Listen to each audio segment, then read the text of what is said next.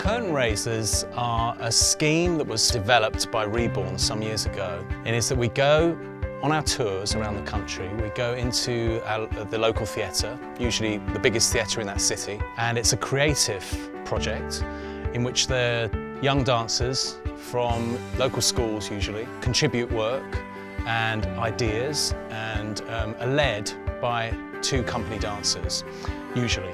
And this results in a performance before one of our performances at the theatre on our tour in front of usually a sold-out audience.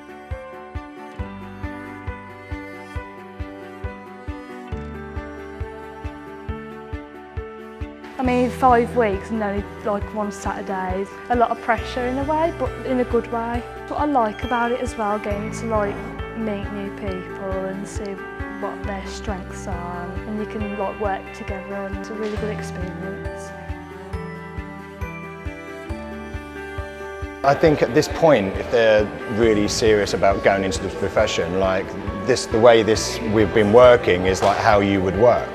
You know, it's full on, they're long days, there's lots of information you've got to take in, so the whole overall experience of that is really valuable in deciding whether actually you really want to do it. It's just being part of a big company, and it's going to help you in the future when you do get involved with a big company. You're going to know what it's all about and what it's like. And the rehearsal process and the performance process, I think it's going to really help you when you're in the professional world.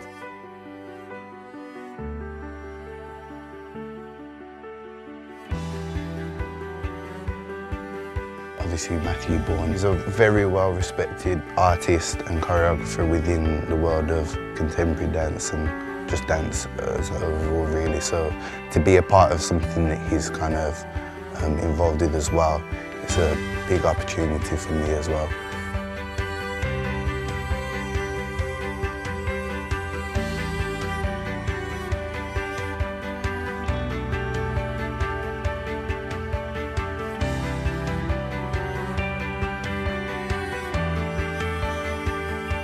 Just all the seats there, and you're just imagining the people there. The adrenaline like kicks in then.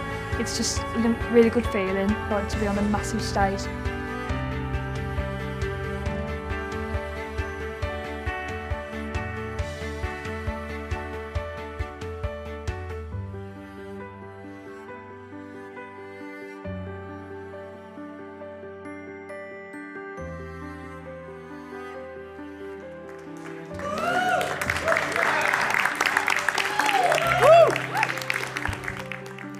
Well, I think the venues that get involved in the Curtain Raiser projects create relationships with local people in a new and different way, in a unique way. It's not just about building audiences, it's about building relationships and having a connection with the community, I think.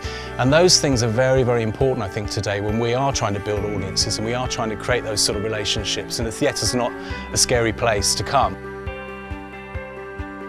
I've got quite a bit of adrenaline like building up, but it's good because I kind of use it to power me through and to try like to keep me focused as well, just kind of get into the intention of the piece or whatever's needed for me to go out there and really put on a good performance.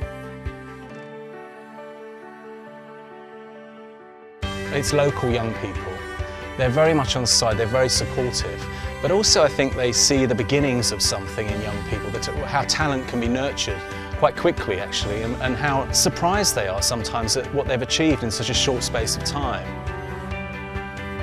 It may seem a little thing, it may be such a 5 minutes performance in the local theatre, but it could just start something that could last a lifetime.